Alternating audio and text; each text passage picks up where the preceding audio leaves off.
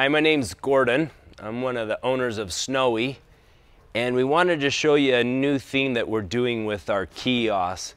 In the past, the tops used to go up and down by pulling a pin on each side, and then there'd be these gas shocks that would actually make this kind of buoyant, which means it would take two of us, one on each end, to lift it up to the point where we could repin it and would stay in the up position. And when we wanted to pull the top down, you'd pull the pins and it would take two people again to pull the top down. It's not an easy thing, and it did take some muscle. So we kind of, we've reinvented it. We've made it so now the top goes up and down, remote control, with the remote control. And now I wanted to show you that today because there's a little bit of a learning curve, but it does make life way more easy for a single person setting up an event. They can do it all by themselves, which is what it's all about. One-man show if you need be. So let's come back here and we'll plug this in and we'll start showing you how it works. When we use this system, this cord always goes into this top left corner of this outlet box. No matter what, it always is going to live there. We unplug it and plug it in every time we raise and lower this. So I'm going to plug in my main power source. Now, usually at the end of every event, I've unplugged this so it's ready to go. The reason we unplug it is because this remote control has to pair with a circuit board that's in here, and we'll talk more about that later. So I'm going to plug this in. This also runs a fan. It's powered by 110 volt that goes through a converter, which reduces it to 12 volt. And this converter box has this fan, and if I don't unplug it, it'll run non-stop for the whole event, and there's no purpose in wearing that fan out. Especially when this remote, and I can't remember if I already said it, but after I raise this up and this remote sits for a couple minutes, it times out, which means it is no longer syncing with that circuit board. And the reason for that is it's a safety. So if a child were to get a hold of it, they could start lowering it up and down and blah, blah, blah. If you weren't around, you couldn't stop them. They might get hurt. So this just times out. Okay, at this point, I plugged it in. I'm going to pair it. I press both center buttons, and you see green light. I hold it for about 10 seconds and let go. Now it's ready to go up. If you notice, I'm only pushing one button. This does have the ability to raise one side at a time, and we discourage people from pushing them both. Excuse me. Because you might think you have them both pushed, but really you might only have one, which means the top is going up one side only, and it'll start to get real crooked and you'll hurt it. So we always raise and lower it by one button.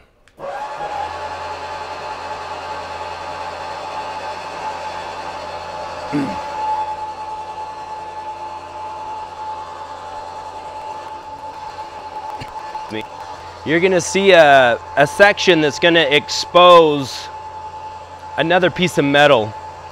That this is going to slip over the white pipe and you'll see a piece of metal. I like to, once I see that, I like to stop, and this gives me the ability to check if one side has gone up faster than the other. So I've left it about a ½ inch. Now I can compare the left and right side. I do know that this side is a little bit lower. So now, if I'm standing back here with the remote, this button runs that actuator. So I'm going to raise it up just a little bit, have it catch up to the left side. That looks really nice. Now I'm going to continue to go up. I'll do the same thing when I bring it in the down position. I'll bring it to that point, and then I stop and I compare if I'm bringing it down level or if I'm bringing it down crooked, meaning the right side's higher than the left side. I can correct it and make them balanced. One nice thing about the remote control is it gives me the ability to walk away from it, make sure I'm not lifting it into a tree, or when I'm bringing it down, I'm not bringing it down on someone or a little kid. I can stand out here and keep an eye on things.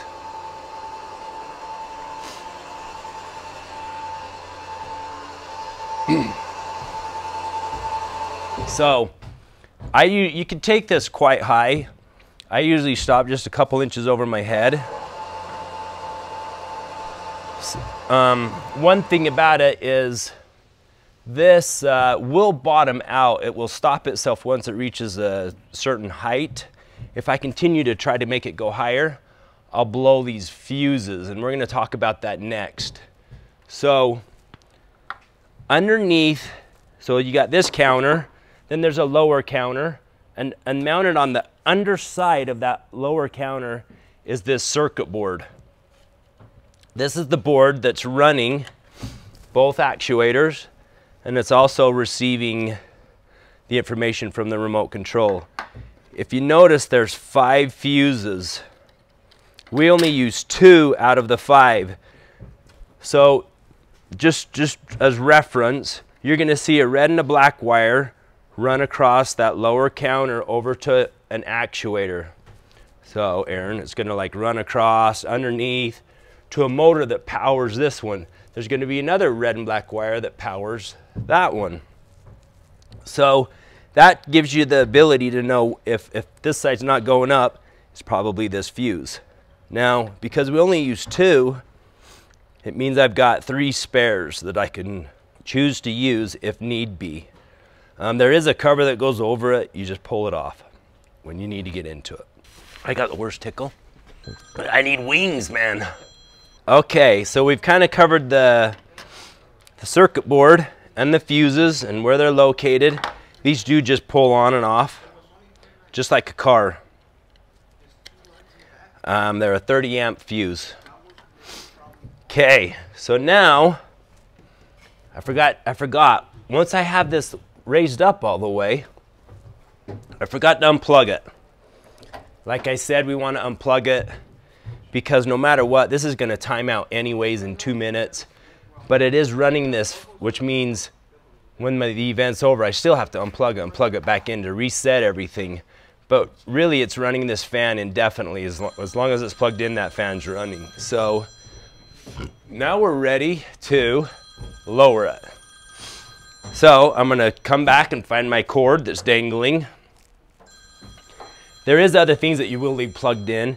This switch runs your water pump, which is a cord that plugs in right below it. And then this outlet runs your hot water heater, which is this big heavy cord. And then the only spot left is for your actuators. So we're going to plug it back in. I'm going to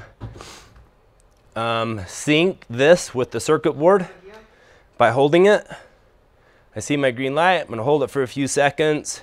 If by chance it doesn't sync, just turn around and hold those buttons down for another 10 seconds. Or you can go through the whole cycle and unplug it again, plug it back in until it syncs.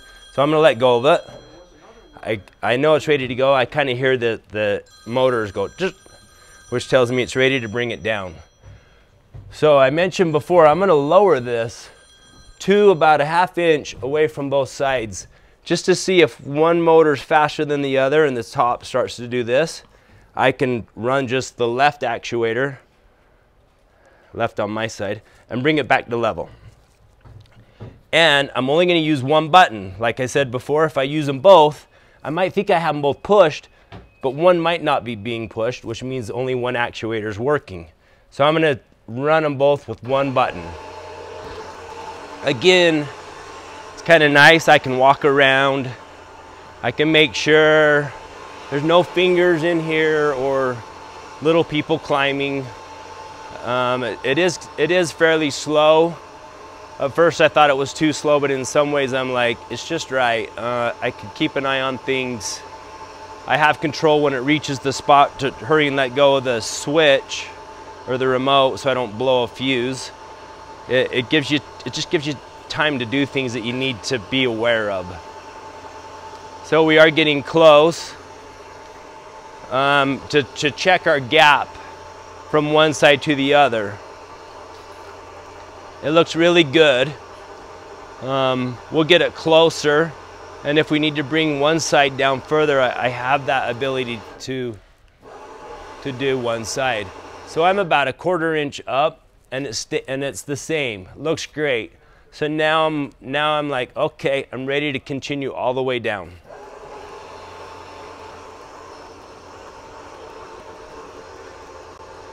This will stop about 1/2 inch above the sneeze guard as well as the back door. Once I get close, I'm going to start to pay attention to a noise of the actuators. I'm going to hear those motors lug down as it pulls and wants to stop. At that point, that's my clue to let go of this button. If I were to sit here and hold it, it's going to blow those fuses, and then you're going to have to climb under there and replace fuses. So when you hear it do that, that's your moment to be like, let go. If you notice, this has Velcro. This Velcro's in the ceiling so we don't lose it.